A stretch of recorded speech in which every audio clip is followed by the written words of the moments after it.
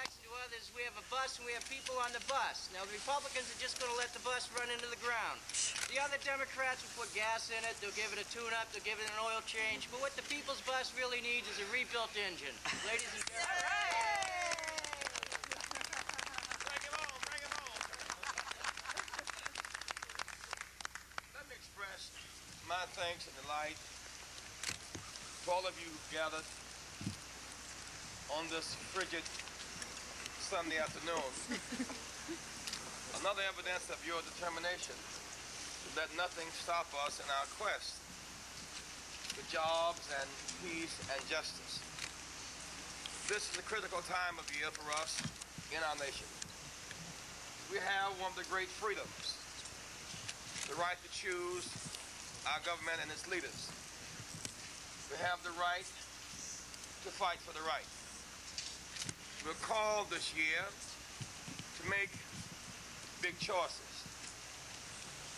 We the people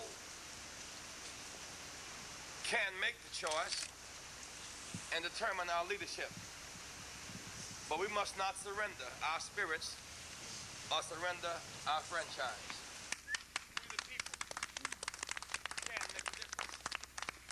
In 1984, 85 million Americans who had the right to vote surrendered their franchise and voted for no one. They said, let them run it. But we are the them, and we have the responsibility to make choices and to make judgment. Your vote does count. In 1960, John Kennedy beat Nixon by 112,000 votes. Less than one vote per precinct determined John Kennedy's victory because we the people asserted ourselves. In 1968, Mr. Nixon beat Mr. Humphrey by 500,000 votes. Dr. King was killed in April, Robert Kennedy in June. Our spirits were broken and we surrendered. In 60, we did our best and we won. In 68, we did less than our best and we lost. When we do our best, we always make a difference. As we gather today, our challenge is bold leadership, a new direction, and sound ideas. We've just come through the Christmas holiday season, and our challenge the distortion of the meaning of the event. It's not about people buying each other and buying gifts. Christmas is about an abandoned couple, rejected by the bureaucrat and abandoned by Herod, who headed the government. We who care must not abandon the people. There are 4 to 6 million homeless people.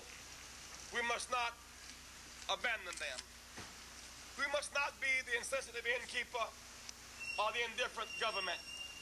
We must build houses for the homeless in our nation and provide jobs for the jobless. We must revive a war on poverty and end the war on the poor and put America back to work. Yeah. That's our challenge. Yeah. When Mr. Reagan came to office, there was a $32 billion budget for HUD. It's now been cut by 80%. People are living abandoned in cars, on the bridges, in hallways, in the back of cars, living double, living triple.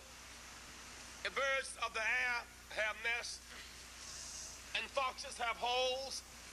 Can we not, as a society, provide houses for the homeless and education for our children and health care for the sick? We have the moral obligation to provide long-term health care, housing for the homeless, and education for our children. That's the core of our campaign.